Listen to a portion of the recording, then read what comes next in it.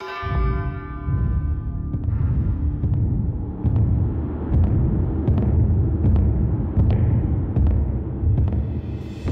1796.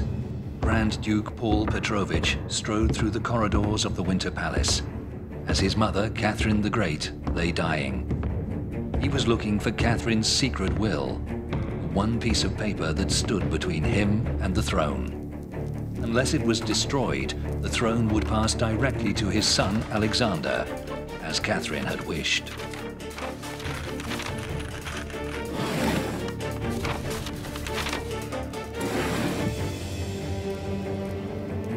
Unlike his father, Alexander seemed born to rule. He had every natural gift: charm, intellect, and wit. The only thing he lacked was the desire to rule.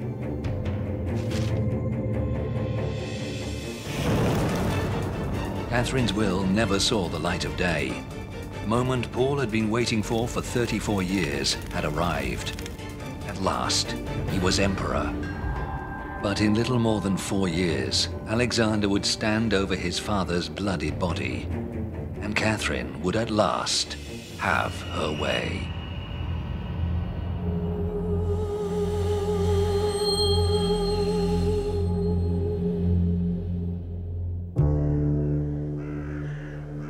Paul's birth had been a joyous event. As the great-grandson of Peter the Great, his destiny had always been to continue the Romanov line and one day rule Russia. But all his early years had been lived in the shadow of his mother, Catherine the Great. The eternal prince became lonely and secretive, retreating into an imaginary world of his own creation. Many thought he was mad and christened him the Russian Hamlet. Chapter 1. Paul I Petrovich.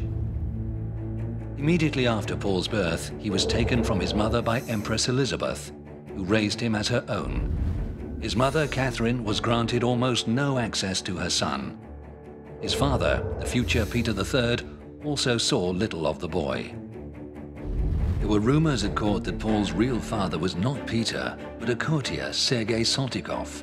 Catherine herself encouraged these rumors, which undermined the husband she later deposed.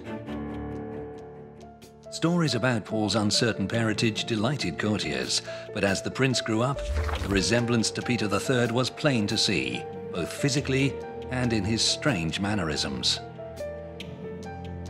Like his father, Paul liked to march around his palaces as though on military parade. He frequently baffled courtiers and ambassadors with his inane remarks, leaving his wife, the German princess Maria Fyodorovna, to cover up his strange behavior as best she could, just as Catherine had to do for Emperor Peter. Nevertheless, Empress Elizabeth adored her great-nephew Paul. She began to consider making him her successor and bypassing his father Peter, who she and many others believed was insane. To prepare Paul for rule, she found him the best tutors in Russia. Paul studied 5 languages: history, literature, mathematics, science, draftsmanship, and architecture, as well as riding, fencing, dance, carpentry, and chess. Paul himself insisted on studying the military sciences. To help with navigation lessons, his entire table was painted blue and marked up to look like a huge naval chart.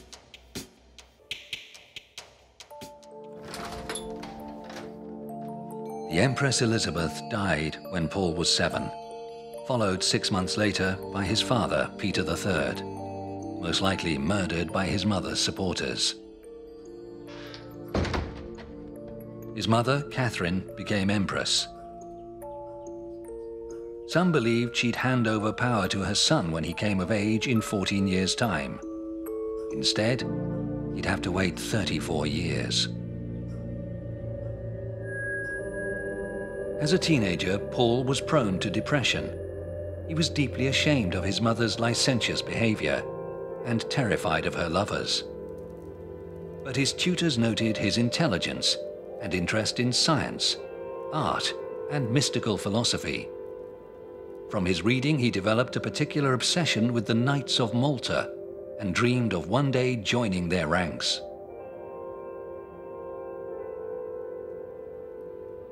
Becoming emperor was a daunting prospect for Paul. His only happiness came from his friendship with a young count, Andrei Razumovsky. Paul wrote to him, "Your friendship has worked a miracle. I'm no longer plagued by all my old fears. No more chimeras. Away, black thoughts."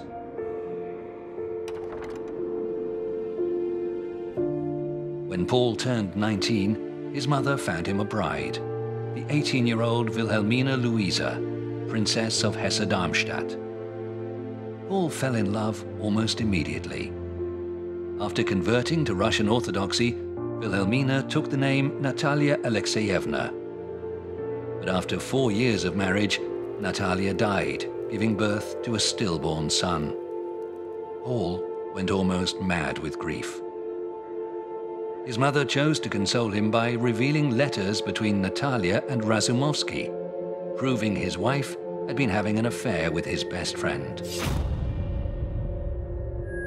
Paul never recovered from this blow. The lesson he drew was never to trust anyone again. His mother quickly found Paul another German princess to marry. 6 months later, he was engaged to Sophia Dorothea of Württemberg, who took the Russian name Maria Fyodorovna. Paul's second marriage was a happy one, and in the course of 25 years, she gave birth to 10 royal children. These children would carry on the Romanov dynasty for the next 150 years.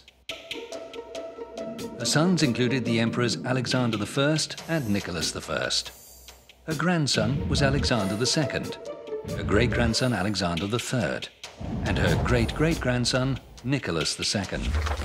All surviving representatives of the House of Romanov are also her descendants. The couple honeymooned in Europe, traveling incognito under the names Count and Countess Severnik, Russian for of the North. Few of their hosts were fooled, and across Europe Paul was welcomed with a degree of respect he'd never received at home. In Vienna, the couple went to the Court Theatre to see a performance of Hamlet. But when the lead found out who was in the audience, it was said he refused to go on stage, declaring, "I cannot play the part of a prince who seeks revenge for his murdered father, with the real thing watching from the royal box."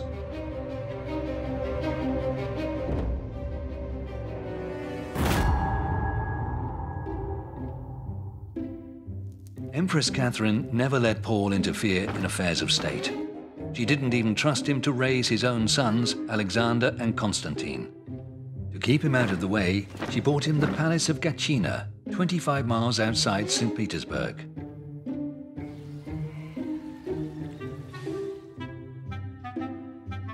For 20 years, Paul devoted himself to creating his own miniature kingdom at Gatchina. He had the buildings renovated to imitate the latest European styles, and made his guards wear Prussian-style uniforms and powdered wigs. Catherine's courtiers ridiculed Paul. One wrote, "You can't observe the Grand Duke's behavior without disgust. He thinks himself the King of Prussia. Every Wednesday he conducts maneuvers."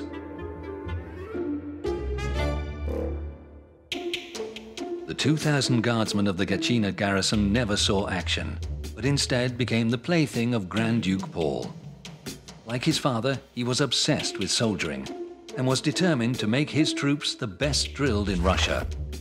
They rehearsed volley fire, bayonet drill, amphibious landings and assaults, and trained with artillery. By 1796, they were the most disciplined and polished troops in the Russian army. The Gatchina drill went down in Russian military folklore. Before appearing on duty, each soldier was screwed into a special contraption to straighten his head and his back and keep them perfectly still. Their tight white breeches were pulled on wet and dried on the body, so there wasn't a single crease. officers made the men practice marching with a glass of water on their head. If they spilled any water, they weren't keeping their heads still enough. Even minor misdemeanors were punished with beatings.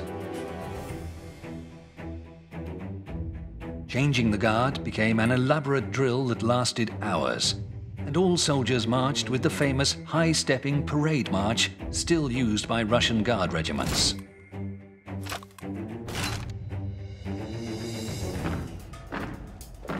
Catherine ridiculed her son's military pretensions. She didn't like to have her son around court, but she lavished attention on her grandson, Alexander. In fact, she behaved exactly as her predecessor Elizabeth had done towards her own husband Peter, which she'd so resented at the time. As soon as Alexander turned 16, Catherine arranged for him to marry a German princess and began to talk openly of bypassing her son and leaving the throne to her grandson instead. This was when Paul began to fear for his life. On the night of November 6, 1796, Paul and his wife had the same dream. An unseen force raised them up and carried them through the darkness. They woke up in terror just as a messenger arrived from St. Petersburg. He announced that Catherine the Great was dying.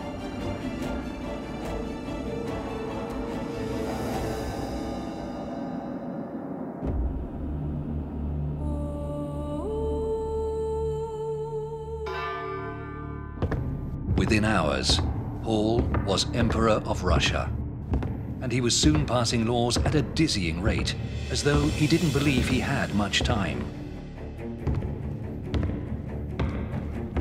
In the course of his 4.5-year reign, Paul passed 7,865 acts of legislation, twice as many as Peter the Great had passed in his 43-year reign, and 1.5 times as many as Catherine the Great in her 34-year reign.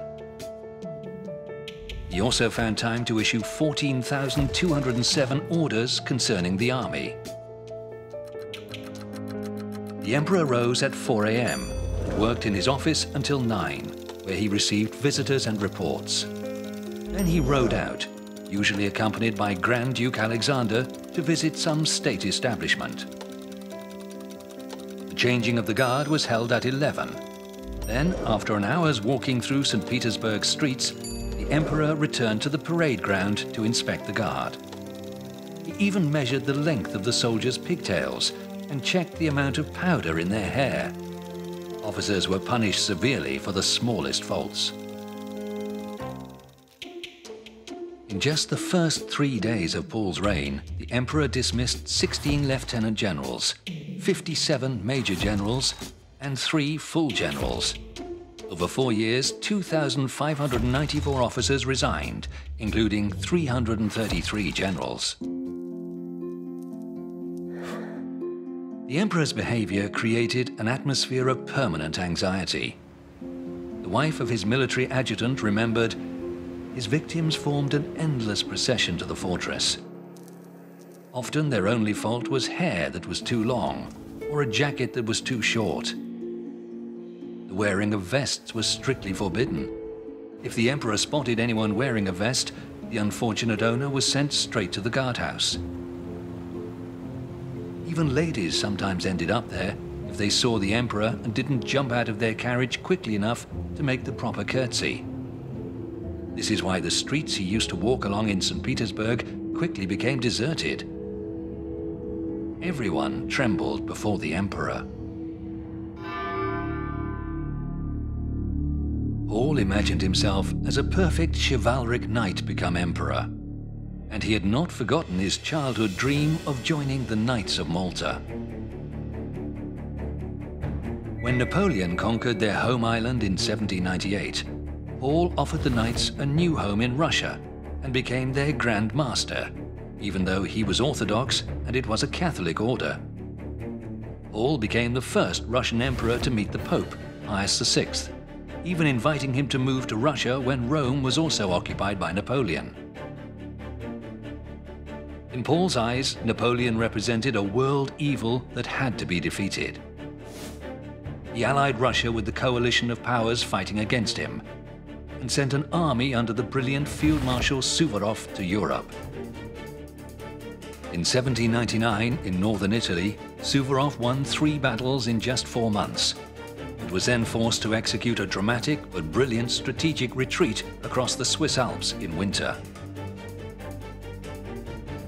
The emperor resented Suvorov for opposing his military reforms, but even he confessed his admiration for this latest achievement, telling Suvorov, "The only victory you had yet to win was over nature itself.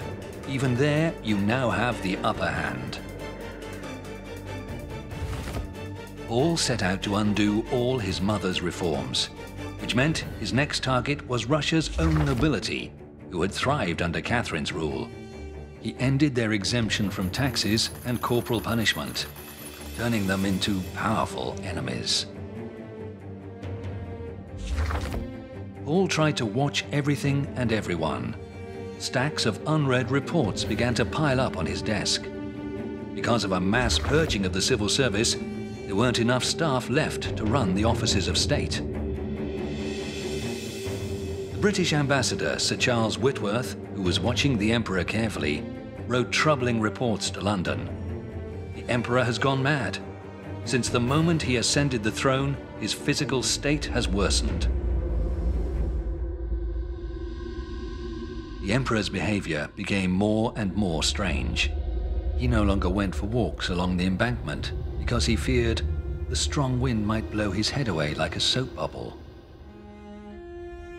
He suffered from insomnia, so his loyal wife Maria walked with him all night, so he wouldn't pester the guards with nonsensical questions. A conspiracy against him was now formed. It included Count Palin, governor of St. Petersburg, Vice-Chancellor Nikita Panin, Catherine's favorite Platon Zubov, General Bennigsen, General Uvarov, and many others, perhaps as many as 300 people. Grand Duke Alexander didn't join the conspirators, but nor did he stop them. He only insisted they did not harm a hair on his father's head. The conspirators swore to it. They wanted Paul to abdicate and retire to Mikhailovsky Castle, or as a last resort, they would lock him up.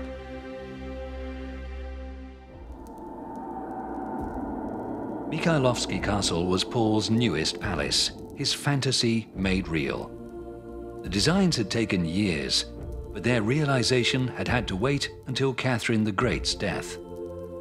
As soon as Paul was emperor, construction began, and was finished in just 3.5 years. Paul ordered the court to move here while the interiors were still unfinished. Its dark stairways and eerie corridors created a strange, unsettling atmosphere, but Paul felt at home.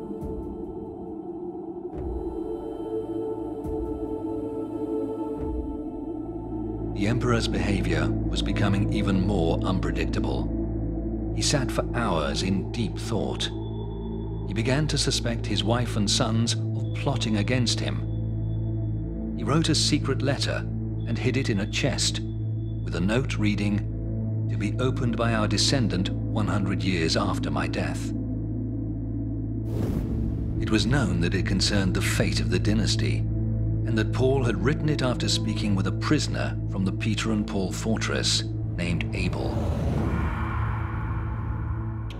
Abel was a monk, born Vasily Vasilyev in 1757, who took his monastic vows at the island monastery of Valam.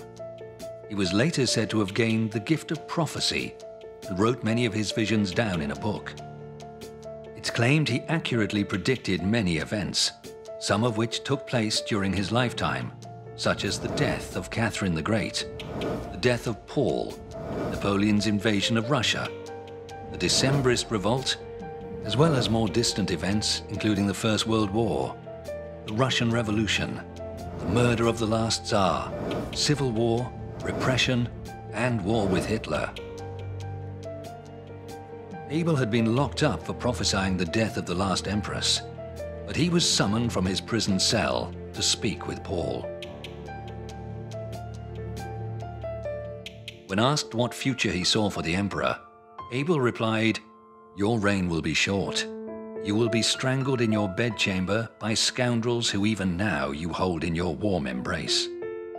He even named the day, March 11th. On the evening of the 11th, Paul dined with his family. At one point, he looked into a mirror and joked, "What a funny mirror. I can see myself in it with a broken neck."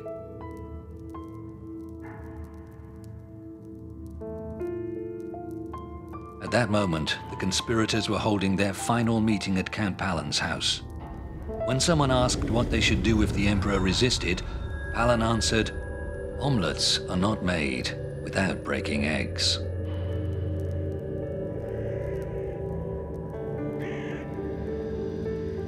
After dinner, the emperor suddenly said, "What will be, and went to his bedchamber. He checked the doors and windows and wondered why the crows in the summer garden were making such a fuss.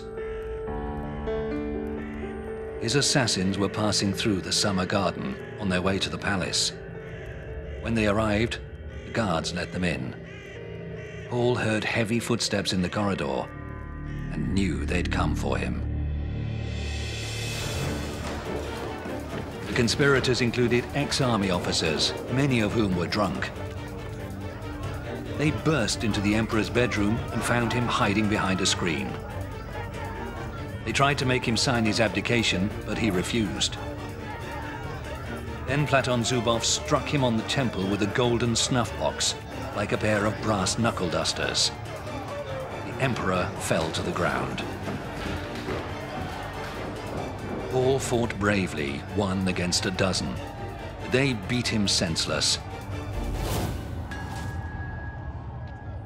and then throttled him with his own scarf.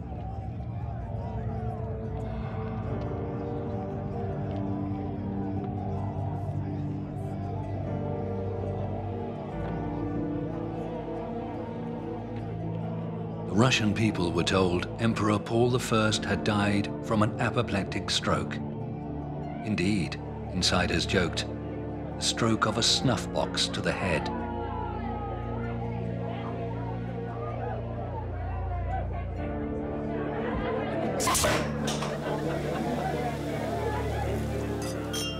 The French artist Elisabeth Vigée-Lebrun witnessed the reaction to the emperor's death. The city went wild with delight. People were singing, dancing, and kissing in the streets. The people I knew would run up to my carriage, shake my hand, and exclaim, "Now we are free." Many households even hung out lights. The death of this unhappy emperor caused universal joy.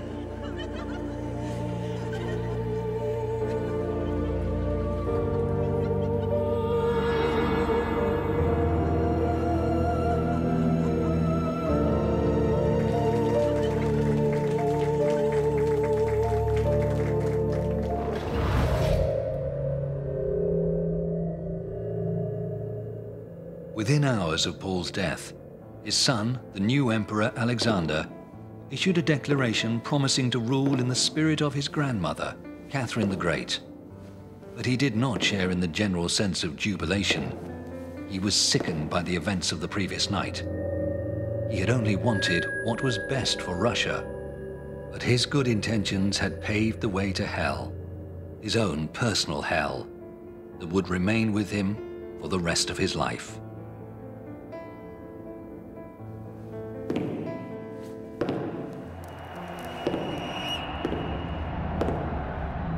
Chapter 2. Alexander I Pavlovich. It was Catherine the Great who chose the name Alexander for Paul's first son. Officially, he was named in honor of the Russian hero Alexander Nevsky. In reality, after the great conqueror Alexander the Great. The Empress showered all the motherly affection she had denied to her son Paul on this boy, her first grandson. Catherine wrote about the little prince with pride. She described a boy who was courteous, cheerful, and obedient, and who made an effort to be liked. Everyone expected great things from Alexander, He was watched all the time. It was like being always on stage, and in time, he developed a mask for every occasion. Politician Baron Korff noted, "The emperor could penetrate minds and see to the bottom of people's souls without ever revealing his own thoughts and feelings." Alexander knew his grandmother wanted to leave the throne to him instead of his father, but he did not relish the prospect. The only person he trusted was his Swiss tutor, Frederick Le Harpe. A Republican and an idealist, Le Harpe was appointed by Catherine to instill her own enlightened, humanist values in the young prince. Alexander was not yet 15 when the Empress arranged for him to meet two sisters, Princesses of Baden, 13-year-old Louise and 11-year-old Dorothea. Alexander was to choose one of them to marry. He chose the elder, Louise, who converted to Orthodoxy and took the name Elizabeth. They were married the following year. Courtiers nicknamed the newlyweds Cupid and Psyche. Alexander's charming, beautiful bride inspired many artists and poets. Fyodor Glinka wrote of her, "Gentle queen, glory of the Tsars, your divine face is worthy of altars."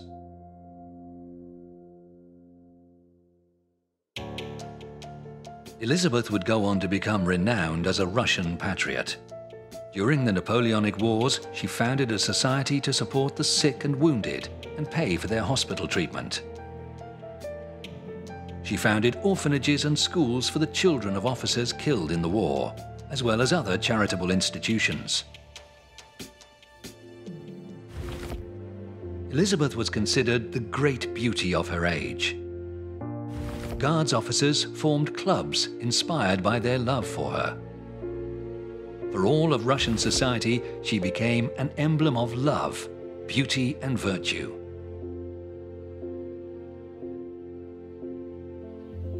But when Elizabeth first arrived at the Russian court during the reign of Alexander's father Paul, she found it a place of anxiety and gloominess. The emperor constantly found fault with everyone, even Elizabeth. And as the young couple grew up, their different temperaments became more obvious. Alexander was passionate, Elizabeth cool. They drifted apart, and in time took other lovers. In the 6th year of marriage, Elizabeth gave birth to a daughter, Maria, but she died within the year. With each passing year, Alexander realized he didn't want to become emperor. He dreamt of leaving everything behind and going to live with Elizabeth by the River Rhine, in romantic seclusion. In a letter to a trusted friend, he confessed, "I realized that I wasn't born for the title I bear now, and even less for the one destined for me. I've sworn to myself to refuse it in one way or another."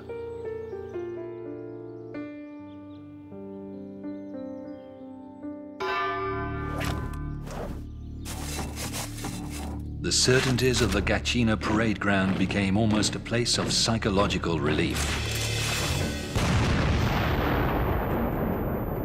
During training, a cannon went off next to Alexander, leaving him deaf in his left ear.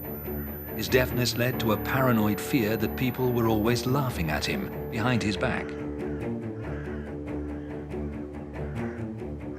On one occasion, he passed 3 officers sharing a joke and laughing amongst themselves. He ordered one of them to his office. As the officer arrived, Alexander was examining himself in the mirror. "What's funny about me?" he asked. "Why did you laugh at me?" It was impossible to persuade the Grand Duke that they'd been laughing at something else.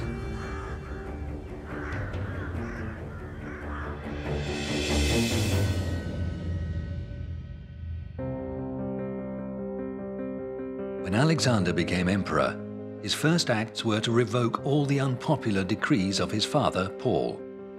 He closed the secret chancellery, allowed nobles to travel abroad once more, and restored their other rights and privileges. Everyone had their own plan to reform the empire in the name of progress and enlightenment. So Alexander assembled a group of friends and advisors, all young liberals like himself, educated in the European style, to decide the way forward. Within 2 years, Alexander's Privy Committee had created new government ministries to replace the old collegia and put in place progressive education reforms. Universities were open to everyone, censorship laws were relaxed, and 5 new universities were founded. A first step was taken towards reforming Russia's serf laws. A new decree allowed serfs to buy their freedom if their owners agreed. They were to form a new class of free ploughmen. The reforms moved slowly and faced significant opposition. Alexander was dismayed. Everyone seemed to think only about their own interests. No one seemed to share his concern for the common good. Then he found a man who seemed to understand and share his dream for Russia perfectly. Extraordinarily intelligent and hard-working, his name was Mikhail Speransky. He became first the secretary to the Privy Committee, and later the emperor's right-hand man. The emperor himself took on responsibility for foreign policy. The great threat remained Napoleon Bonaparte, who had now crowned himself Emperor of the French. He threatened to overthrow the established order of Europe, and war loomed once more. In 1805, at Austerlitz, in today's Czech Republic, they met in the Battle of the Three Emperors, Alexander of Russia and Francis II of Austria, against Napoleon. The old veteran General Kutuzov commanded the Russian army, but Alexander, jealous of Napoleon's martial glory, took charge himself.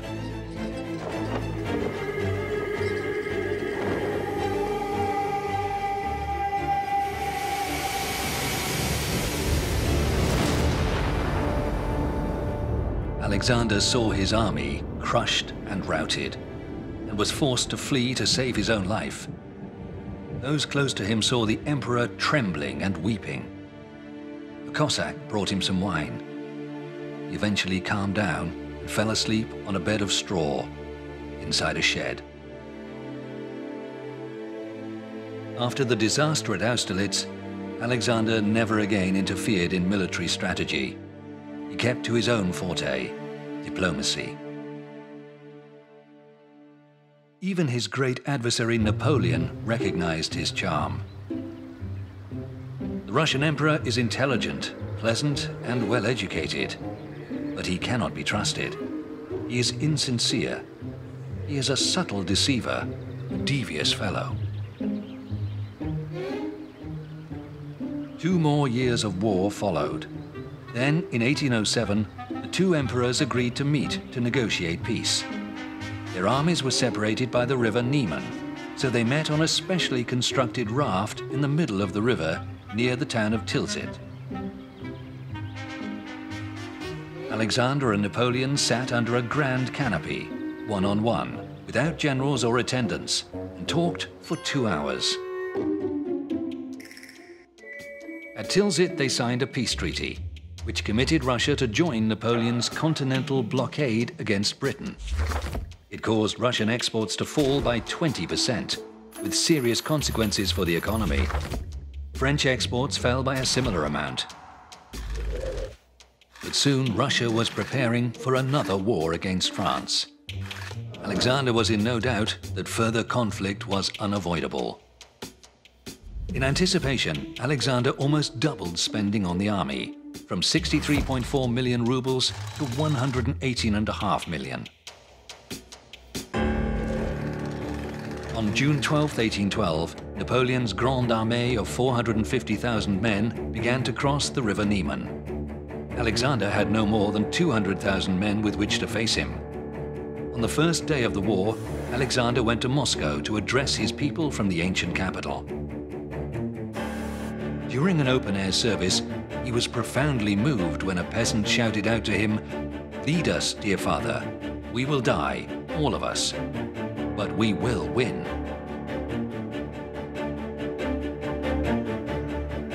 The next day, Alexander issued an imperial decree, stating, "I will not lay down my arms while a single enemy soldier remains in my realm." Hot-headed generals like Bagration wanted to meet Napoleon in one great decisive battle. But Alexander instead approved a policy of strategic retreat put forward by Barclay de Tolly. Napoleon was forced to advance further and further into Russia, hoping to trap the Russian army and inflict a crushing defeat that would force Alexander to give in. As the people of St. Petersburg prepared to flee, fearing Napoleon would soon reach the capital, Alexander was haunted by visions of his murdered father. He was certain he was to blame for his father's death, and the invasion was God's punishment for his unforgivable sin.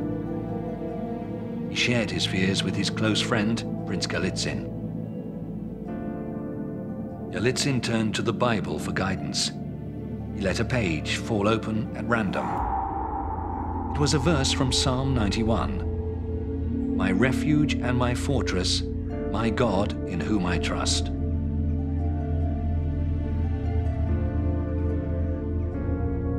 Alexander, who'd never shown much interest in religion before, was greatly affected. He wrote to a friend, describing his revelation. "I devoured the Bible, finding its words poured into me anew, bringing a peace to my heart that I'd never known before." The emperor stepped aside from military affairs and handed supreme command to the 67-year-old Kutuzov. Kutuzov, a veteran of 4 wars, decided it was time to fight the great battle everyone had been waiting for, near a village called Borodino, 70 miles from Moscow. When news arrived of the outcome, it was clear that both sides had suffered heavy losses, but that Napoleon had not been stopped.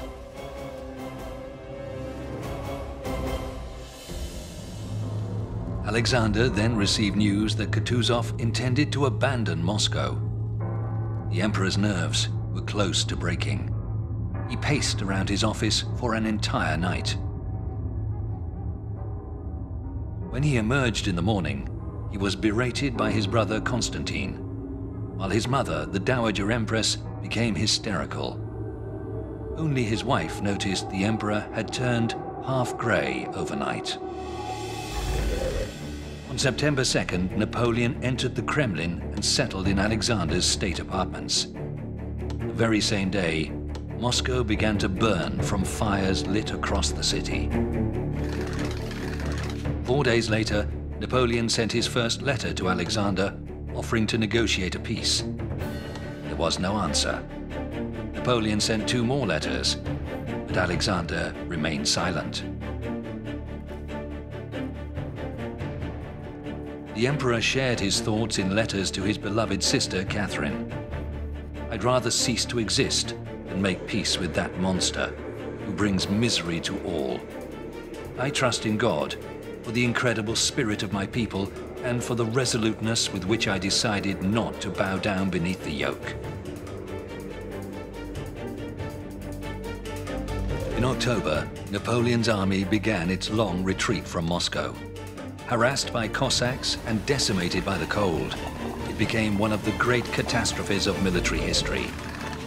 In November, just a few thousand frozen, hungry, and demoralized soldiers recrossed the Niemen River, the pitiful remnants of Napoleon's army.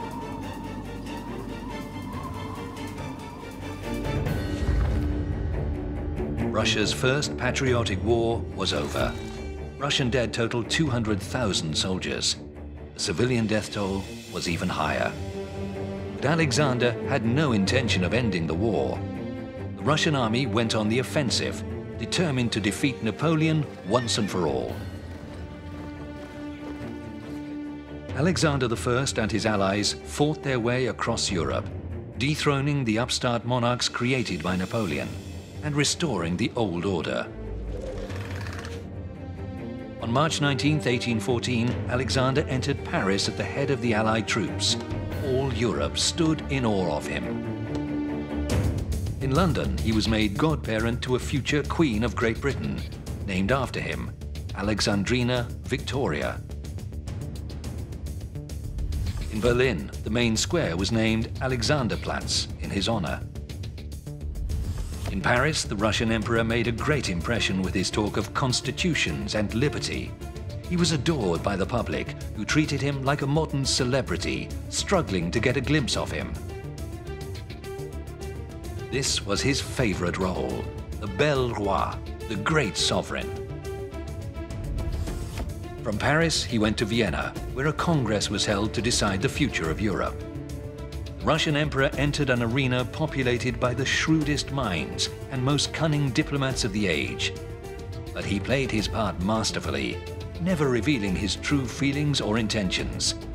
People came to call him the mysterious Russian Sphinx. The Congress of Vienna awarded Alexander yet more titles and more land. He was now ruler of all the Russias, King of Poland, Grand Duke of Finland, 55 titles in total. And for his victory over Napoleon, he was solemnly named the Blessed.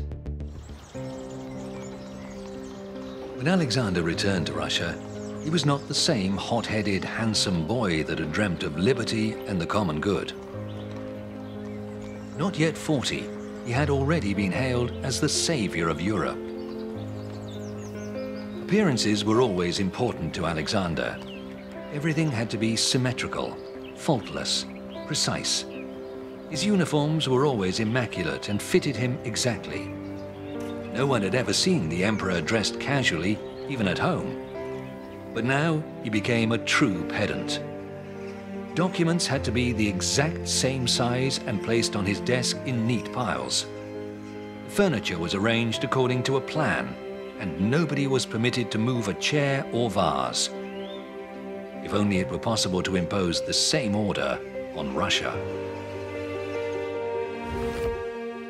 It was not the enlightened reformer Speransky who was now Alexander's closest companion, but the old soldier Count Alekseyevna, an artillery expert who had served the emperor's father Ekaterinburg. His closeness to the emperor aroused considerable resentment amongst other courtiers, who, behind his back, called him a brute and a guerrilla. Incredible stories were told about the Count. It was said he got so furious that he tore soldiers' moustaches off, and once even bit a soldier's ear off. But he was honest, able, and devoted to the emperor. He had Alexander's absolute trust. Alexander put Arakcheyev in charge of his new project, inspired by the ideas of a Welsh utopian socialist, Robert Owen. Alexander wanted to create military settlements where soldiers lived with their families and combined their military service with farming. Arakcheyev tried to talk Alexander out of the idea. He even begged him on bended knee, but he had received an order and would carry it out with all his ability. The emperor believed everyone would benefit from the settlements. Soldiers could live with their families. The army would feed itself. There would be good order everywhere. But conditions in the settlements instead quickly led to rioting. Life in the settlements was strictly regulated, down to the tiniest detail. Everything was identical, from houses to pots and pans. Every day was ordered around a strict timetable. Children were enlisted in the army at the age of 7, and from then on came under the authority of their officers, not their parents. Opposition and plots against him now caused Alexander to radically change his views. He turned his back on his former ideals of tolerance and liberalism. Instead, censorship was tightened. So-called free thinkers were placed under surveillance or sent into exile.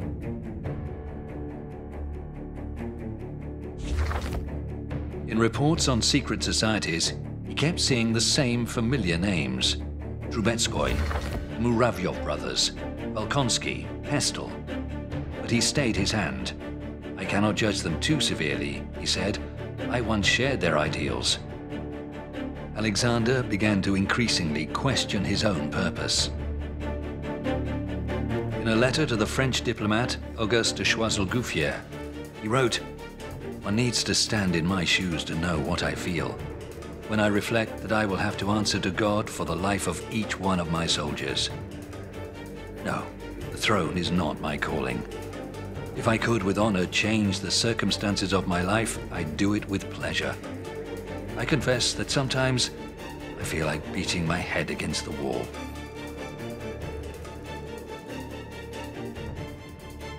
His father's murder, which had brought him to power, the deaths of thousands of Russian soldiers, the pursuit of glory that now seemed worthless. In his Bible, he underlined the words, "I have seen everything that is done under the sun, and behold, all is vanity."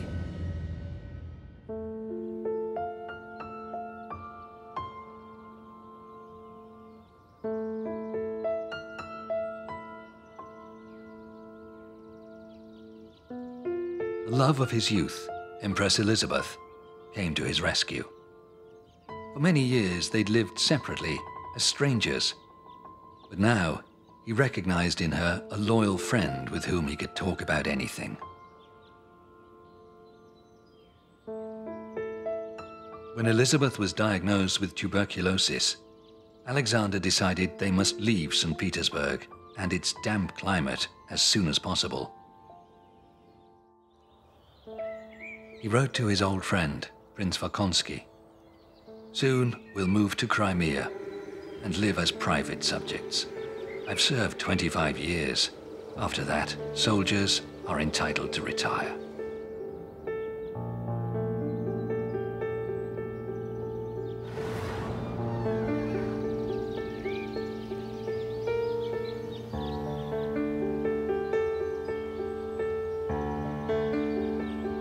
They did not go to Crimea, but to the southern city of Taganrog instead. The emperor had visited it once and liked it. Hurried preparations were made for the arrival of the royal couple.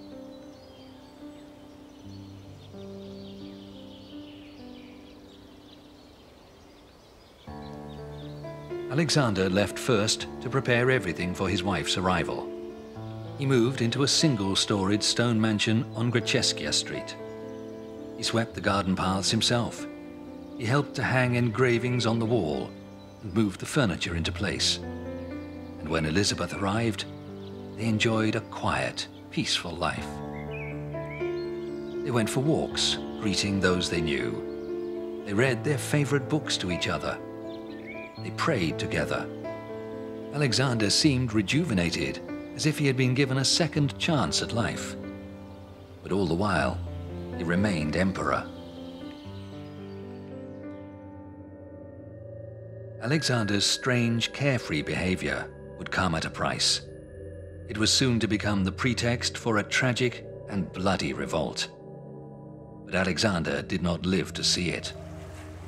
His southern idyll lasted only 2 months. On November the 19th, after a short illness, he died. The Empress Elizabeth died 6 months later.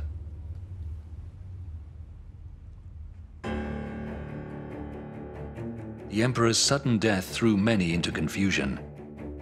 There were rumors that Alexander had faked his death and gone into hiding somewhere. 10 years later, reports emerged of a mysterious old man named Fyodor Kuzmich, who lived in a village near Tomsk in Siberia. He was well educated, spoke several foreign languages, and was extremely pious. He refused ever to discuss his earlier life. The old man was tall, broad-shouldered, and like Alexander, deaf in one ear. Kuzmich died in 1864 and was buried in the grounds of the Tomsk monastery. His headstone reads, "This is the grave of the great blessed elder, Fyodor Kuzmich." The rumors that Kuzmich was in fact Alexander remain to this day neither proved nor disproved.